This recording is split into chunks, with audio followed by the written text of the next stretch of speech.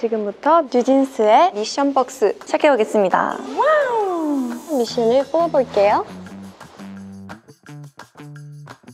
오늘 촬영 소감 반말모드로 말하기.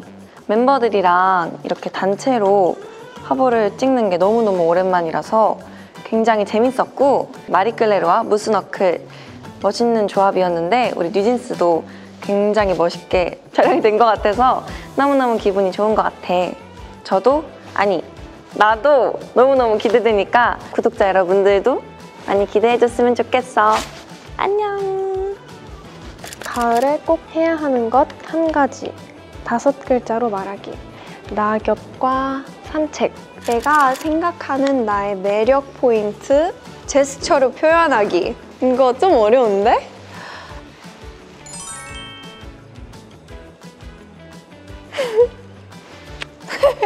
최근 가장 즐거웠던 순간. 제시연 누워서 말하기. 제시연의 버니즈.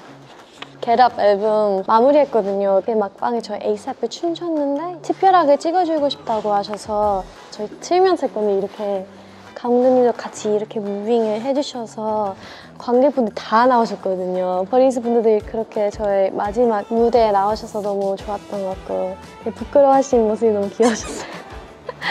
멤버가 귀여웠던 순간 한 가지 말하기인데요. 한이 언니. 어제 한이 언니가 반양갈래? 라고 해야 되나? 되게 귀여운 머리 헤어스타일을 했는데 그게 너무 귀여워 보였어요. 오, 요즘 내가 빠져있는 것 3가지. 10초 내로 말하기. 그릭 요거트, 방 인테리어, 가을 옷. 날씨가 많이 추워지고 있잖아요. 그래서 후드티나 좀 이런 조끼같이 어울리는 옷들을 많이 찾아보고 있어요. 지금 휴식 시간이 주어진다면 가장 하고 싶은 것을 알려주기. 저는 멤버들이랑 같이 바다로 떠나고 싶어요. 전날 이렇게 짐을 싸서 일찍부터 출발하고 바다에서 피크닉도 하고 너무 재밌겠다.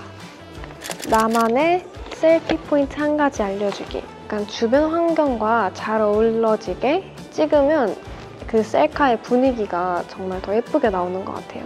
소품이나 주변 배경이나 환경 등을 같이 사용해 보시길 추천드립니다. 팬분들은 아직 모르는 TMI 하나 알려주기. 최근에 제가 스무디에 직접 만들고 아침에 먹는 거 되게 빠져있는데 딸기 바나나나 아보카도 바나나만 하거든요. 근데 오늘 아침에 못 골라서 그냥 다 넣었어요. 되게 맛있었어요. 오늘의 TMI예요. 추천해요. 요즘 즐겨 듣는 음악 추천해주기. TLC의 No Scrub 이라는 노래랑 토라의 When Boy Meets Girl 라는 곡입니다. 10월호 화보 많이 기대해주세요. 안녕.